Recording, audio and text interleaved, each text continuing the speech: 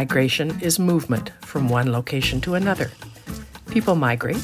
Many different kinds of wildlife migrate, and in Canada, during the spring and fall, we can easily observe the migration of thousands of birds.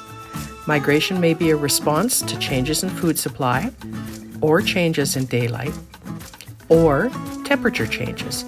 Many of the birds migrating now are moving from their wintering areas to locations where they will establish breeding territories, build nests, lay eggs, and raise their young. When birds migrate, they follow similar routes. These highways in the sky are called flyways, and we have 4 flyways in North America. Most of our migrating birds follow these north-south routes, and the routes are known as the Pacific, Central, Mississippi, and Atlantic highways.